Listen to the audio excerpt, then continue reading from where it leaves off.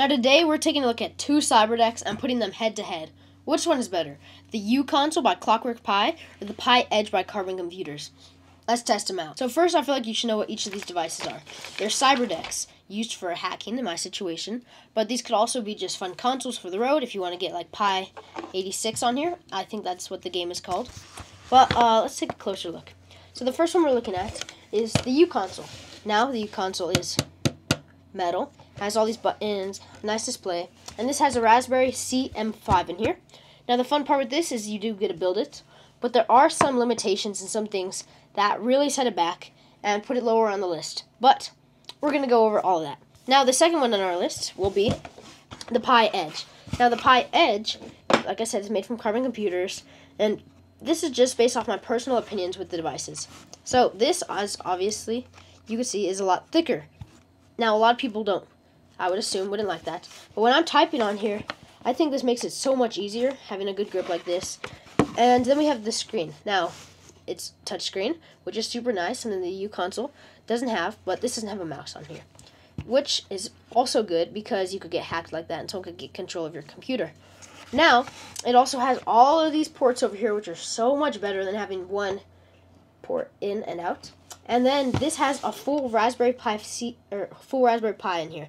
That's why it's so thick. It's got a huge battery, and there's a lot of things that each of these do better than the other. So we're gonna make a little list: the UConsole versus the Pi Edge, and let's just try it out and see who we think wins. First thing I actually want to test out with these is the system speed. Now they both boot up the same because they're both running Kali Linux. The Pi Edge does go a little faster just because it has a full Raspberry Pi in there instead of a CM5. But some other stuff is like websites. How well do websites run? So let me pull these up. Now these both have Linux on them, Kali Linux, because I use these for hacking and I think it's the best for that. Now just starting, we could see that the UConsole isn't finding Wi-Fi. And that's because it's in this metal body, aluminum, so that's why we have to have this external antenna.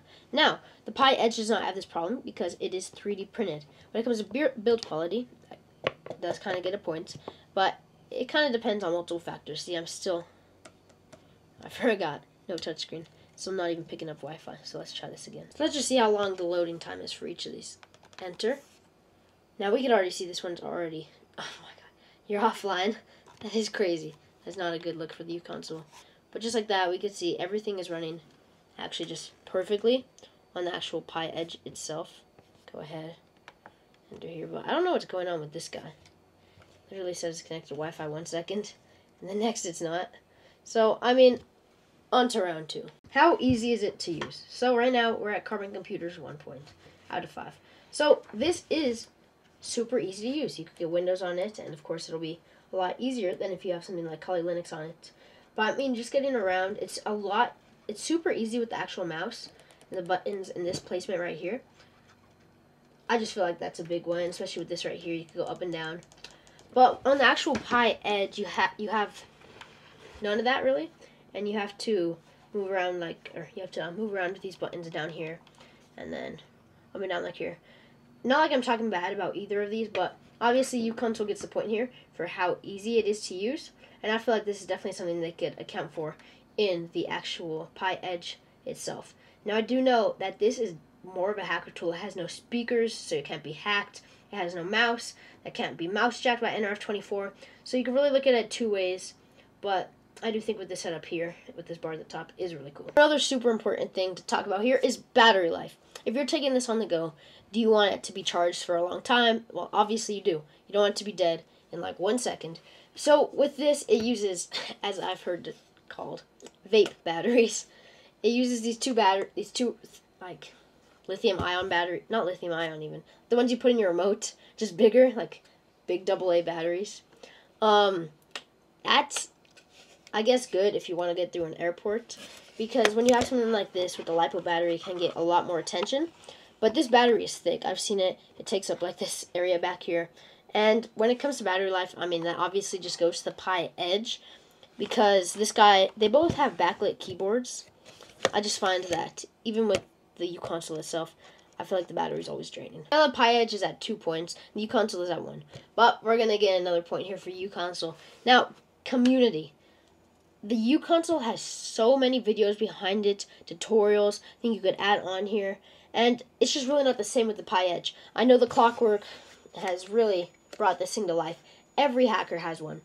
But, I mean, that's kind of why we're bringing around the Pi Edge, because not many people know about it. That's why I'm out here promoting it. And I do think it is a better tool. So, that will go to UConsole. So, right now we're 2-2, and for the final point. So, right now we're at 2-2. And the last one's going to be stealthiness. Now, you can look at it like, oh, I'm stealthy while I'm hacking, or like, I'm stealthy while I'm hacking. And even though both devices are running Linux, I just think the Pi Edge is better for being stealthy, because it's more open. Like, as you can see, it has all these ports here for Wi-Fi adapters, all the stuff you would need at one time if you're doing multiple stuff. Here you just have one port, and I think that is such a problem with this, and I feel like that's just going to take the win for this. Like, it lets you customize every part of the device, especially because it's 3D printed. You can make your own case. You could add stuff in here if you want to. I know they have the Panda Latte, but that's it for our video, guys. I mean, if you have a UConsole, I would deeply recommend the Pi Edge, as this thing is very neat. From Carbon Computers, and use code Ilya10 for 10% off. But in the meantime, I'm going to have to stick with this guy. I've been taking it everywhere I go, just because it's so small. I mean, let me see. Even compared to my phone, it's only a little bit bigger. That is it for this video. Make sure to like and subscribe. I'm not talking crap on anything. If you have a UConsole, awesome. It's a great tool. If you have a Pi Edge, even better. That is it for this video. Make sure to like and subscribe. Go join my Discord, ages 13 and 17. See you guys next time. Bye.